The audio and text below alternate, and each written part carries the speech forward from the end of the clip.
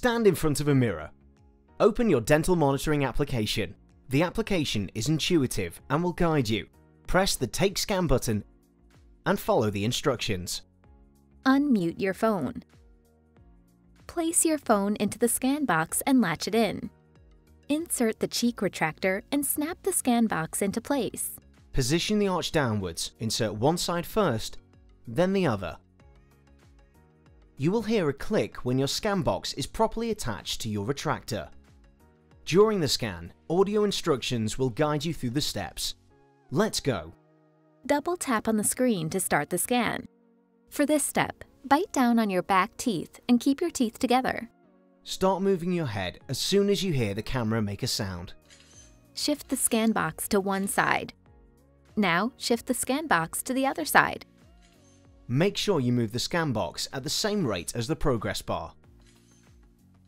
Scan all the way to the side to make sure your back teeth are well seen. You can also turn your head slightly in the opposite direction if that is easier. Back to the center. If you need to restart the current step, simply press the Restart button.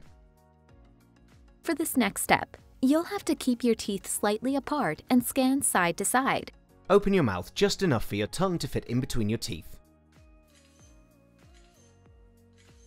For this next step, you'll have to open wide and scan up and down. Open your mouth as wide as you can. Tilt the ScanBox up. You can also tilt your head slightly in the opposite direction if that is easier. Now tilt the ScanBox down.